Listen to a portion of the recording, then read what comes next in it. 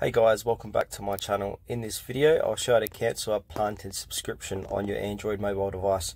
Please make sure to watch this video to the very end so you don't miss out on important information and make any mistakes. In saying that, let's dive in. Alright guys, the first thing you need to do is head over to your Play Store on your phone. Make sure you sign into the correct account.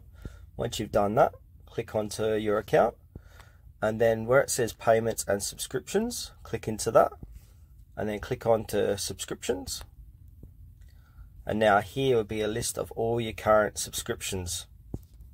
So click on your PlantIn subscription and then click on cancel, and then that will go ahead and cancel your subscription for PlantIn.